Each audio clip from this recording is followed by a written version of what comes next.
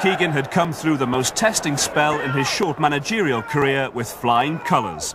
At times it was hard to remember that Keegan had no experience of running a football club before his return to Tyneside. It was Sir John Hall who took that historic gamble to launch the superstar into management, and now he's come to know Keegan at first hand. Very likeable, he always puts himself out, and as I say, it's a tremendous chap. He's a people person, as I said before, and he's a winner, an absolute winner, which is great for Newcastle United. Come up there, come up. We run the club like I think a modern day club's got to be run. The players have a big say in it. We have a committee of 4, as you know, who we meet with regular. The players get a fair amount of freedom here to express themselves.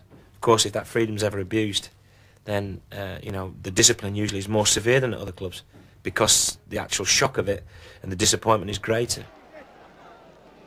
The one overriding thing I think he makes us realise about the supporters, you know, how important they are to the club's success and how much they enjoy it as much as the lads do. I mean, we open ourselves up to the community now a lot more than we used to, and that's down to him. It's his policy and the chairman's policy, and the lads are enjoying it. Oh, look at this goal, Penta.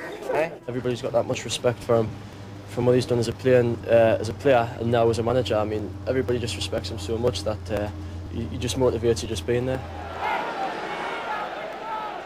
He was a god as a player, yeah, and he's come back and done the same as a manager, really. And I think he was the only person who could have came here and done it. He's just everything he does. He just drills enthusiasm in all the players and excitement into the whole area, and I think it's caught on. I think the players know me now. They know what they can get away with. They know it's going to be fun here.